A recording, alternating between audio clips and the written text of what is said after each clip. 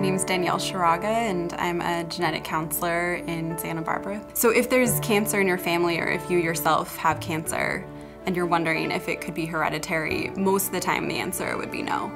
So that's one of the things I love about my job is that for the most part I can be reassuring.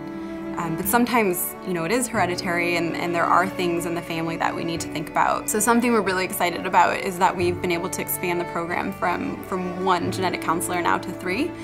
And we're the only genetic counseling program between Los Angeles and San Francisco. So that's something that we're really proud of. I'm still in touch with some of my families and hearing about how, they went on Facebook and they let all of their family members know that they have this, genetic condition that could be life-saving now if their family members go and pursue, genetic testing and screening.